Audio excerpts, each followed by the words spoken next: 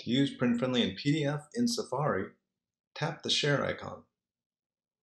If you don't see PrintFriendly in PDF, scroll the icons to the right and tap More.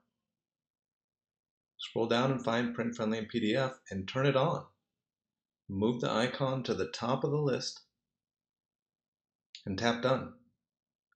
Now, the next time you want to make a page print-friendly or PDF, tap the share icon and you'll see the print-friendly and PDF icon. Tap it.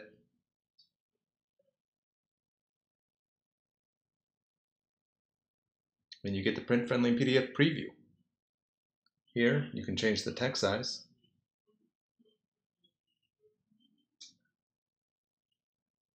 You can change the image size or remove images completely. You can also tap to delete images and text. When you have the document the way you want it, you can print, PDF, or email. When you're finished, tap Close.